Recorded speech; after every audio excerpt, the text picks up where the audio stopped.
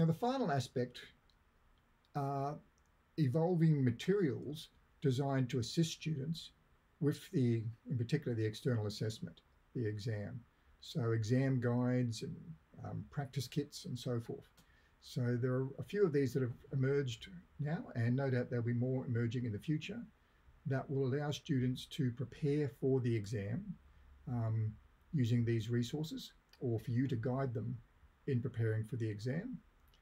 And these will include lots of practice questions and other material that will support them in their preparation for that, which does help in that it takes some of the burden off teachers individually to ensure that the students are well prepared for the exam.